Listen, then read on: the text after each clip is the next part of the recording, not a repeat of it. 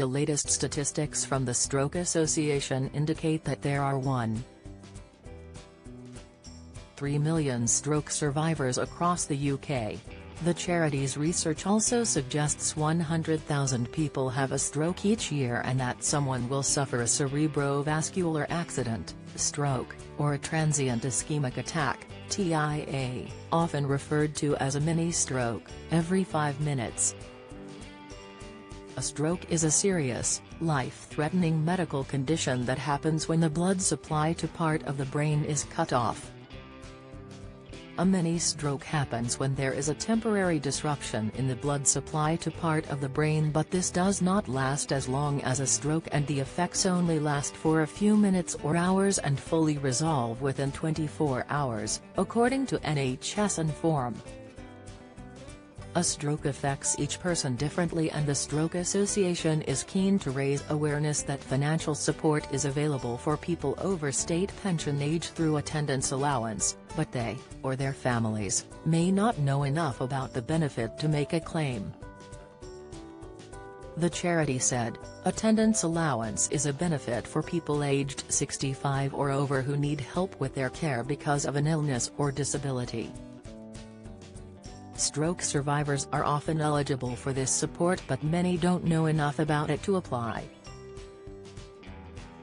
The benefit provides either £68.10 or £101.75 each week, and as it is paid every 4 weeks, this amounts to either £272.40 or £407 every pay period.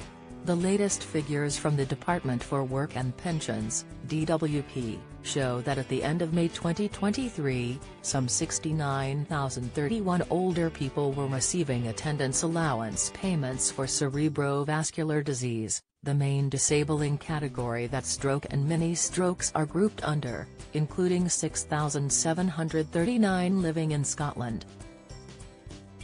Number of attendance allowance claimants for cerebrovascular disease: Scotland, 6,739 England, 57,819 Wales, 4,214 living abroad, 260 total, 69,031 if you, or a family member, have suffered a stroke. Help and advice is available from the Stroke Association online here or by calling 0303 3033 100 or emailing helpline@stroke.org.uk.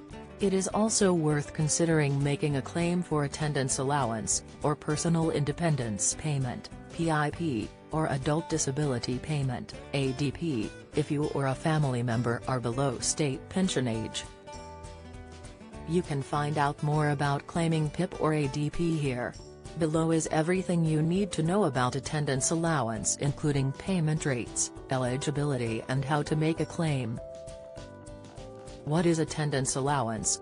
Attendance allowance helps with extra costs if you have a physical or mental disability or illness severe enough that makes it hard for you to look after yourself. It does not cover mobility needs.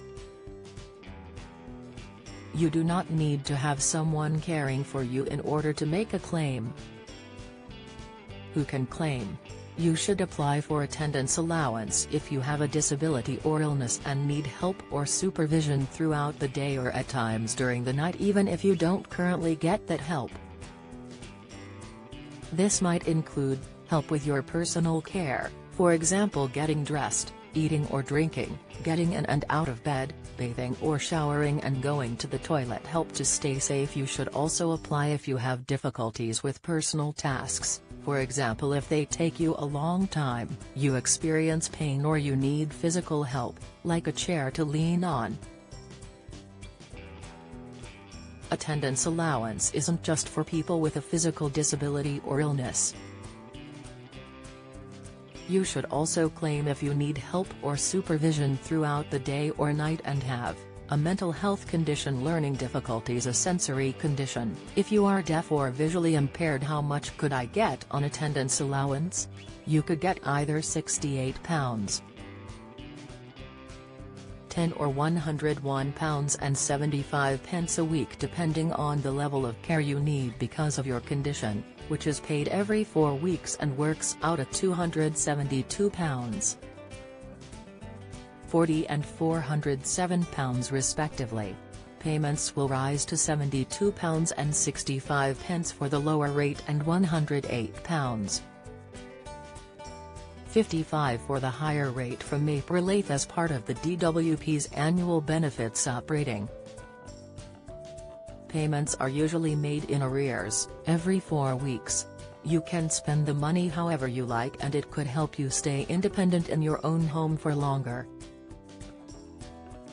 This might include paying for taxis, helping towards bills, paying for a cleaner or gardener. Can I claim attendance allowance even if I have savings and other income? Yes.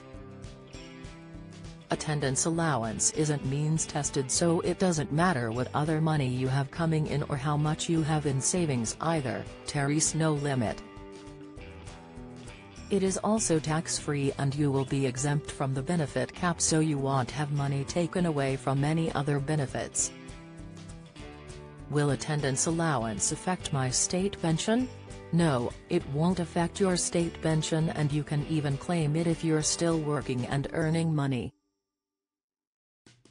How does attendance allowance affect other benefits?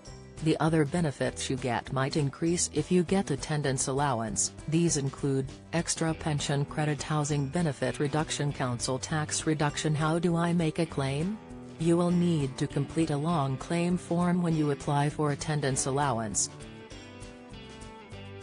It might seem daunting at first, but help is available from your nearest Citizens Advice, so don't let the form put you off applying.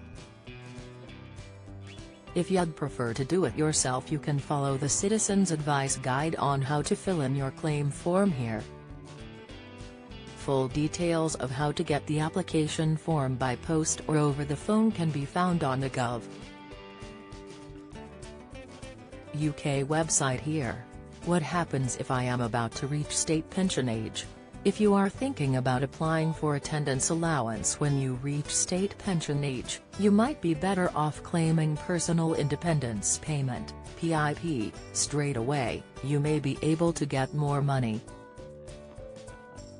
Get the latest record money news. Join the conversation on our Money Saving Scotland Facebook group for energy and money saving tips, the latest benefits news, consumer help and advice on coping with the cost of living crisis.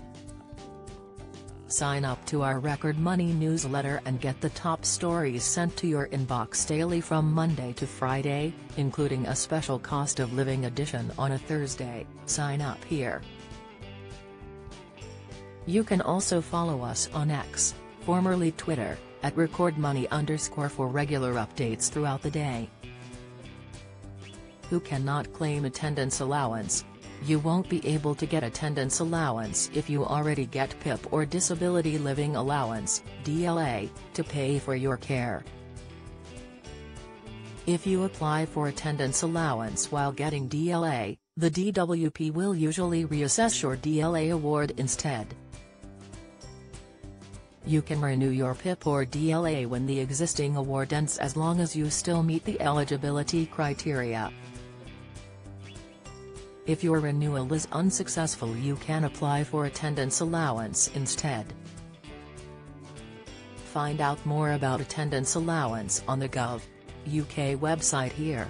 Join the Daily Records WhatsApp community here and get the latest news sent straight to your messages.